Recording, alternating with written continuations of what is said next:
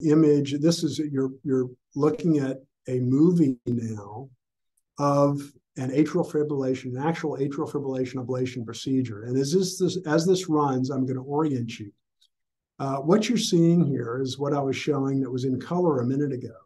When we place catheters into that left upper chamber of the heart for the treatment of atrial fibrillation, the first thing that we're able to do is build out a model of the chamber that we're in. And here you're seeing the left atrium. It's sort of shaped and sized like a tennis ball. And you see these sort of little bunny ear looking features. Those are the pulmonary veins. And what you have to imagine is that's where the atrial fibrillation is originated. You see the ablation catheter with a green tip.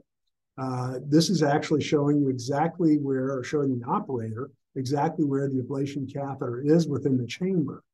And essentially what we're doing here, we're applying radio frequency energy, which is a titratable, very precisely controlled energy delivery system to sort of spot weld, if you will. What we're doing is we're creating point-by-point lesions. This would be a lot like if you were having a mole frozen or burned off your skin at the dermatologist office. And we're creating these lesions around the pulmonary veins that over the next several weeks after the ablation procedure will heal as a scar. And what's important to understand is that electricity can't pass through scar tissue. So we're creating this electrical dam of scar tissue around the pulmonary veins, thereby walling off this abnormal electrical activity that causes the atrial fibrillation. And in patients where we've identified the atrial fibrillation in its earlier stages, this eliminates atrial fibrillation statistically about 80% of the time with a single procedure. And this is what our final lesion set will typically look like. The pulmonary veins, you see here, this is a view on the left from the back side and on the right from the front side of the heart. This is what those lesion sets look like around the pulmonary veins. Normally patients have, humans have 4 pulmonary veins, 2 from each lung. Sometimes they coalesce, like you see in this case. The 2 veins on the left side of the heart come in and form a common left vein. The anatomy is a bit variable, but the lesion sets are typically very similar. We create these rims of scar tissue around the pulmonary veins, and that's what walls off that sort of rogue electrical activity.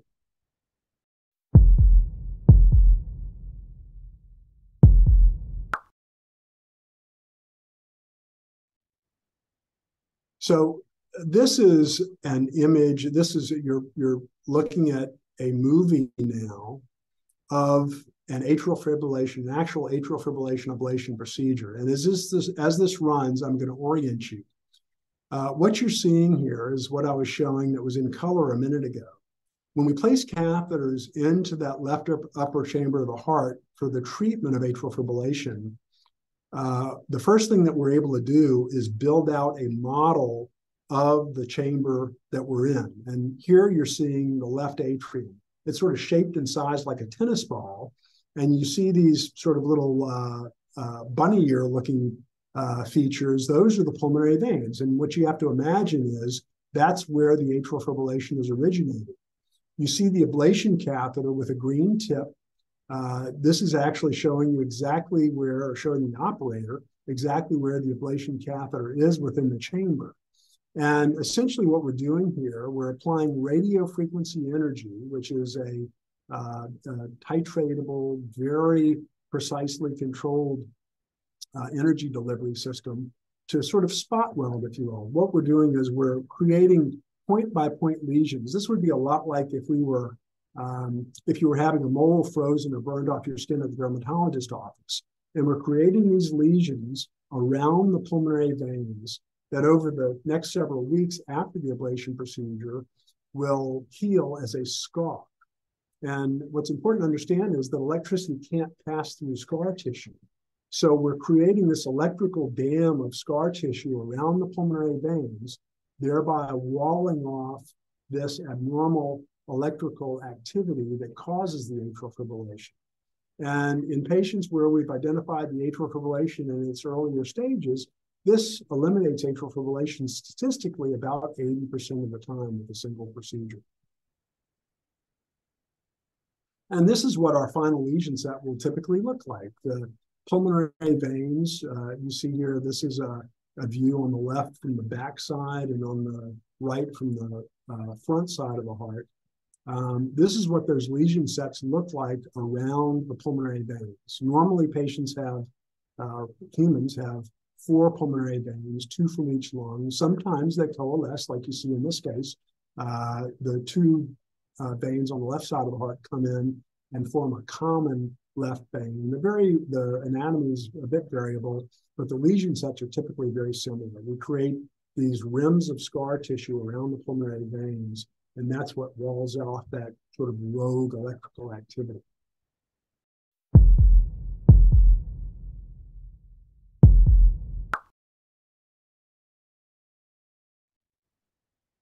So this is an image, you're looking at a movie now of an atrial fibrillation, an actual atrial fibrillation ablation procedure. And as this runs, I'm going to orient you. What you're seeing here is what I was showing that was in color a minute ago.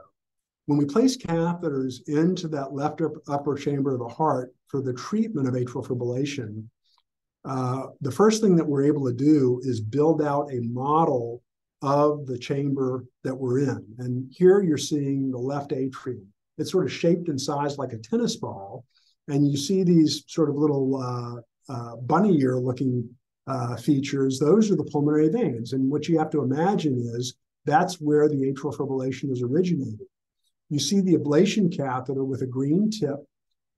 This is actually showing you exactly where, or showing the operator, exactly where the ablation catheter is within the chamber.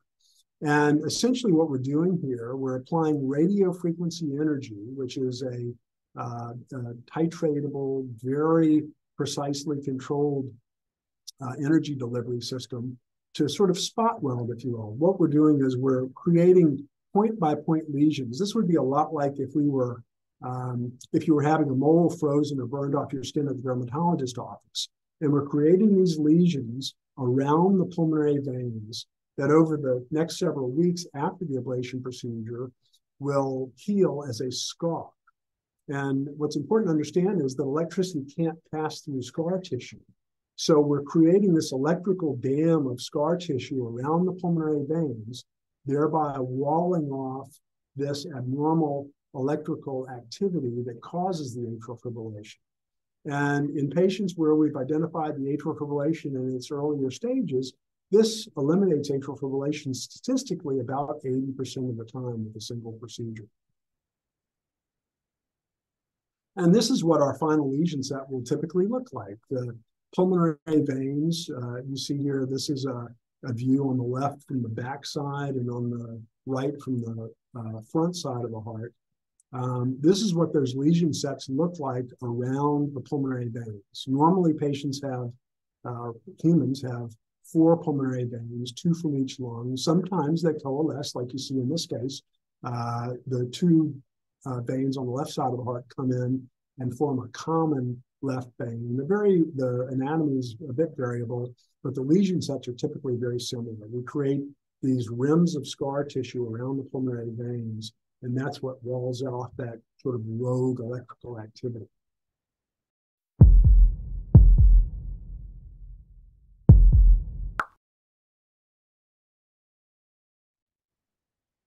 So this is an image, you're looking at a movie now of an atrial fibrillation, an actual atrial fibrillation ablation procedure. And as this runs, I'm going to orient you. What you're seeing here is what I was showing that was in color a minute ago. When we place catheters into that left upper chamber of the heart for the treatment of atrial fibrillation, the first thing that we're able to do is build out a model of the chamber that we're in. And here you're seeing the left atrium. It's sort of shaped and sized like a tennis ball. And you see these sort of little bunny ear looking features. Those are the pulmonary veins. And what you have to imagine is that's where the atrial fibrillation is originated. You see the ablation catheter with a green tip. This is actually showing you exactly where, or showing the operator exactly where the ablation catheter is within the chamber.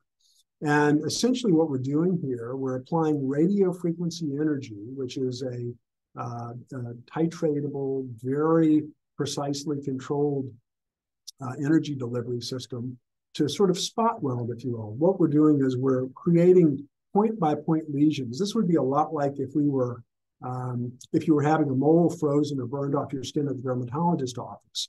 And we're creating these lesions around the pulmonary veins that over the next several weeks after the ablation procedure will heal as a scar.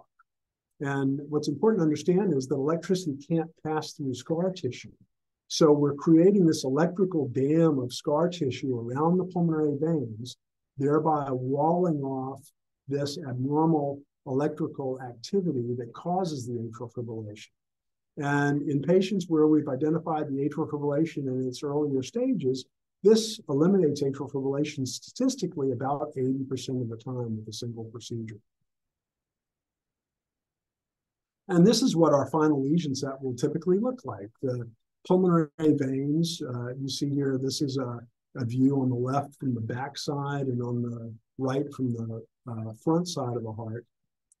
This is what those lesion sets look like around the pulmonary veins. Normally patients have, humans have 4 pulmonary veins, 2 from each lung. Sometimes they coalesce, like you see in this case. The 2 veins on the left side of the heart come in and form a common left vein. The anatomy is a bit variable, but the lesion sets are typically very similar. We create these rims of scar tissue around the pulmonary veins, and that's what walls off that sort of rogue electrical activity.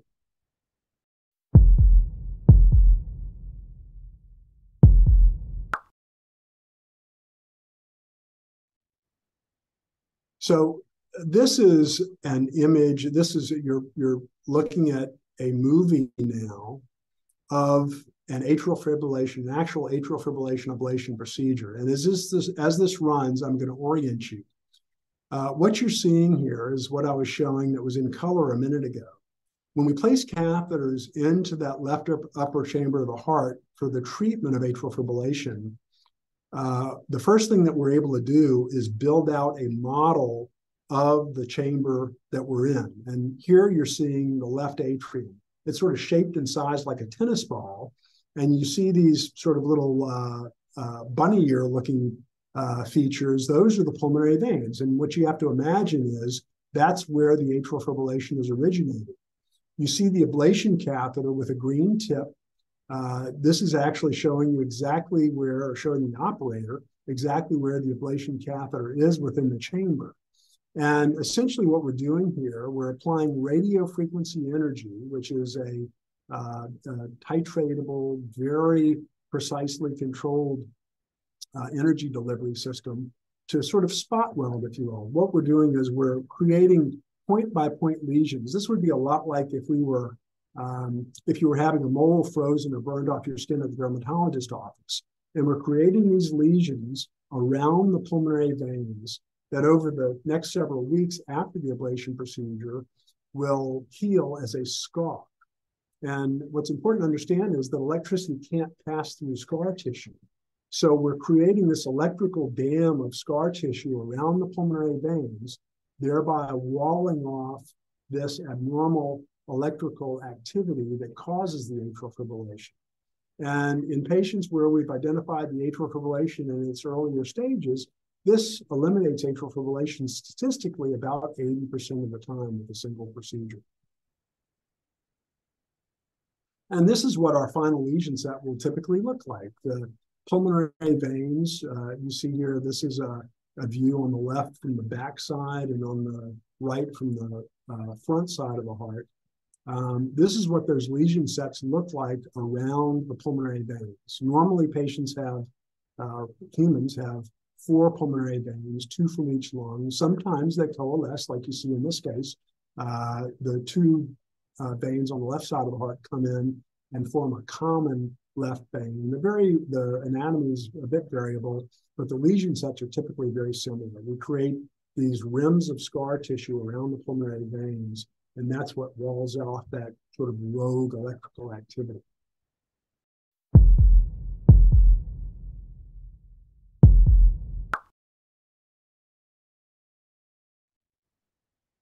So this is an image, you're looking at a movie now of an atrial fibrillation, an actual atrial fibrillation ablation procedure. And as this runs, I'm going to orient you. What you're seeing here is what I was showing that was in color a minute ago. When we place catheters into that left upper chamber of the heart for the treatment of atrial fibrillation, the first thing that we're able to do is build out a model of the chamber that we're in. And here you're seeing the left atrium. It's sort of shaped and sized like a tennis ball. And you see these sort of little bunny ear looking features. Those are the pulmonary veins. And what you have to imagine is that's where the atrial fibrillation is originated. You see the ablation catheter with a green tip. This is actually showing you exactly where, or showing the operator, exactly where the ablation catheter is within the chamber. And essentially what we're doing here, we're applying radio frequency energy, which is a titratable, very precisely controlled energy delivery system to sort of spot weld, if you will. What we're doing is we're creating point-by-point lesions. This would be a lot like if you were having a mole frozen or burned off your skin at the dermatologist office. And we're creating these lesions around the pulmonary veins that over the next several weeks after the ablation procedure will heal as a scar. And what's important to understand is that electricity can't pass through scar tissue. So we're creating this electrical dam of scar tissue around the pulmonary veins, thereby walling off this abnormal electrical activity that causes the atrial fibrillation. And in patients where we've identified the atrial fibrillation in its earlier stages, this eliminates atrial fibrillation statistically about 80% of the time with a single procedure. And this is what our final lesion set will typically look like. The pulmonary veins, you see here, this is a view on the left from the back side and on the right from the front side of the heart. This is what those lesion sets look like around the pulmonary veins. Normally patients have, humans have 4 pulmonary veins, 2 from each lung. Sometimes they coalesce, like you see in this case. The 2 veins on the left side of the heart come in and form a common left vein. The anatomy is a bit variable, but the lesion sets are typically very similar. We create these rims of scar tissue around the pulmonary veins, and that's what walls off that sort of rogue electrical activity.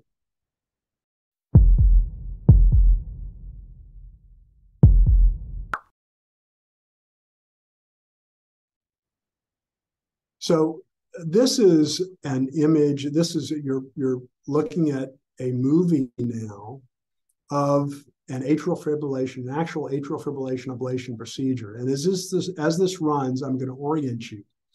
What you're seeing here is what I was showing that was in color a minute ago. When we place catheters into that left upper chamber of the heart for the treatment of atrial fibrillation, the first thing that we're able to do is build out a model of the chamber that we're in. And here you're seeing the left atrium. It's sort of shaped and sized like a tennis ball. And you see these sort of little bunny ear looking features. Those are the pulmonary veins. And what you have to imagine is that's where the atrial fibrillation is originated. You see the ablation catheter with a green tip. This is actually showing you exactly where, or showing the operator, exactly where the ablation catheter is within the chamber. And essentially what we're doing here, we're applying radio frequency energy, which is a titratable, very precisely controlled energy delivery system to sort of spot weld, if you will. What we're doing is we're creating point-by-point lesions. This would be a lot like if you were having a mole frozen or burned off your skin at the dermatologist office. And we're creating these lesions around the pulmonary veins that over the next several weeks after the ablation procedure will heal as a scar. And what's important to understand is that electricity can't pass through scar tissue. So we're creating this electrical dam of scar tissue around the pulmonary veins, thereby walling off this abnormal electrical activity that causes the atrial fibrillation. And in patients where we've identified the atrial fibrillation in its earlier stages, this eliminates atrial fibrillation statistically about 80% of the time with a single procedure. And this is what our final lesion set will typically look like. The pulmonary veins, you see here, this is a view on the left from the back side and on the right from the front side of the heart. This is what those lesion sets look like around the pulmonary veins. Normally patients have, humans have 4 pulmonary veins, 2 from each lung. Sometimes they coalesce, like you see in this case. The 2 veins on the left side of the heart come in and form a common left vein. The anatomy is a bit variable, but the lesion sets are typically very similar. We create these rims of scar tissue around the pulmonary veins, and that's what walls off that sort of rogue electrical activity.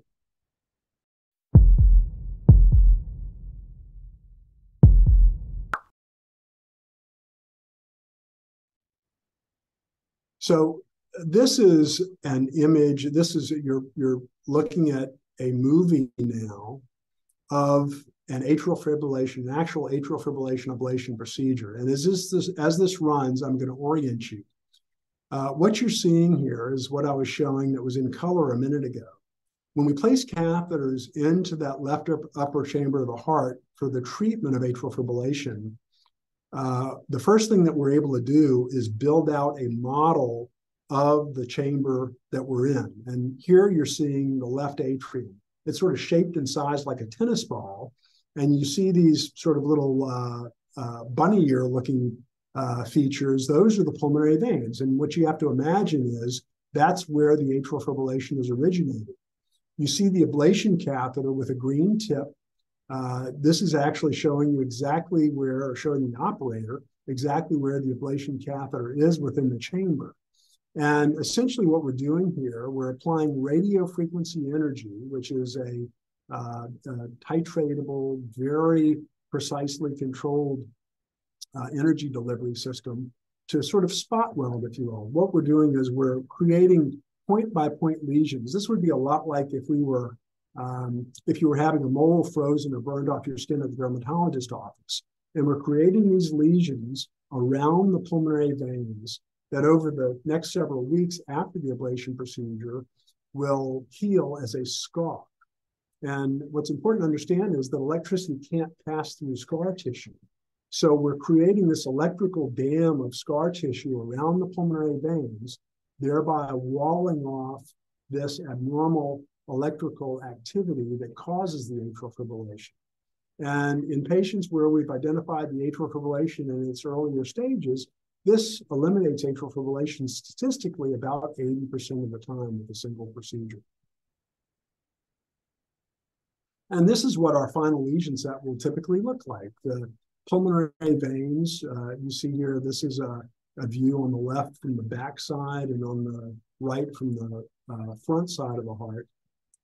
This is what those lesion sets look like around the pulmonary veins. Normally patients have, humans have 4 pulmonary veins, 2 from each lung. Sometimes they coalesce, like you see in this case. The 2 veins on the left side of the heart come in and form a common left vein. The anatomy is a bit variable, but the lesion sets are typically very similar. We create these rims of scar tissue around the pulmonary veins, and that's what walls off that sort of rogue electrical activity.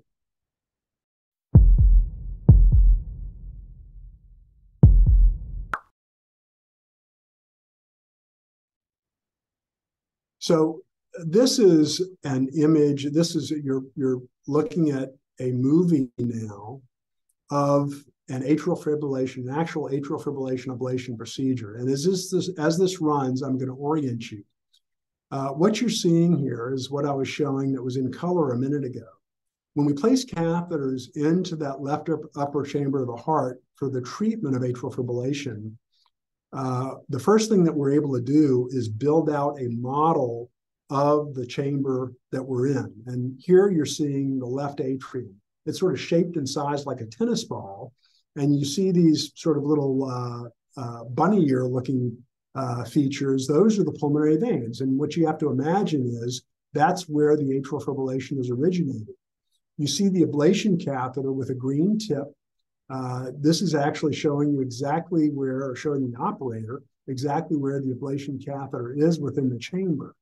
And essentially what we're doing here, we're applying radio frequency energy, which is a titratable, very precisely controlled energy delivery system to sort of spot weld, if you will. What we're doing is we're creating point-by-point lesions. This would be a lot like if you were having a mole frozen or burned off your skin at the dermatologist office. And we're creating these lesions around the pulmonary veins that over the next several weeks after the ablation procedure will heal as a scar. And what's important to understand is that electricity can't pass through scar tissue. So we're creating this electrical dam of scar tissue around the pulmonary veins, thereby walling off this abnormal electrical activity that causes the atrial fibrillation. And in patients where we've identified the atrial fibrillation in its earlier stages, this eliminates atrial fibrillation statistically about 80% of the time with a single procedure. And this is what our final lesion set will typically look like. The pulmonary veins, you see here, this is a view on the left from the back side and on the right from the front side of the heart. This is what those lesion sets look like around the pulmonary veins. Normally patients have, humans have 4 pulmonary veins, 2 from each lung. Sometimes they coalesce, like you see in this case. The 2 veins on the left side of the heart come in and form a common left vein. The anatomy is a bit variable, but the lesion sets are typically very similar. We create these rims of scar tissue around the pulmonary veins, and that's what walls off that sort of rogue electrical activity.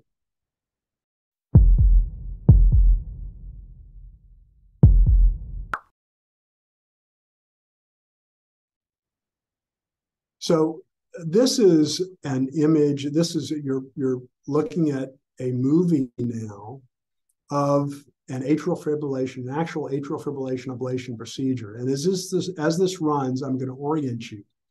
What you're seeing here is what I was showing that was in color a minute ago. When we place catheters into that left upper chamber of the heart for the treatment of atrial fibrillation, the first thing that we're able to do is build out a model of the chamber that we're in. And here you're seeing the left atrium. It's sort of shaped and sized like a tennis ball. And you see these sort of little bunny ear looking features. Those are the pulmonary veins. And what you have to imagine is that's where the atrial fibrillation is originated. You see the ablation catheter with a green tip. This is actually showing you exactly where, or showing the operator, exactly where the ablation catheter is within the chamber. And essentially what we're doing here, we're applying radio frequency energy, which is a titratable, very precisely controlled energy delivery system to sort of spot weld, if you will. What we're doing is we're creating point-by-point lesions. This would be a lot like if you were having a mole frozen or burned off your skin at the dermatologist office. And we're creating these lesions around the pulmonary veins that over the next several weeks after the ablation procedure will heal as a scar. And what's important to understand is that electricity can't pass through scar tissue. So we're creating this electrical dam of scar tissue around the pulmonary veins, thereby walling off this abnormal electrical activity that causes the atrial fibrillation. And in patients where we've identified the atrial fibrillation in its earlier stages, this eliminates atrial fibrillation statistically about 80% of the time with a single procedure. And this is what our final lesion set will typically look like. The pulmonary veins, you see here, this is a view on the left from the back side and on the right from the front side of the heart. This is what those lesion sets look like around the pulmonary veins. Normally patients have, humans have 4 pulmonary veins, 2 from each lung. Sometimes they coalesce, like you see in this case. The two veins on the left side of the heart come in and form a common left vein. The anatomy is a bit variable, but the lesion sets are typically very similar. We create these rims of scar tissue around the pulmonary veins, and that's what walls off that sort of rogue electrical activity.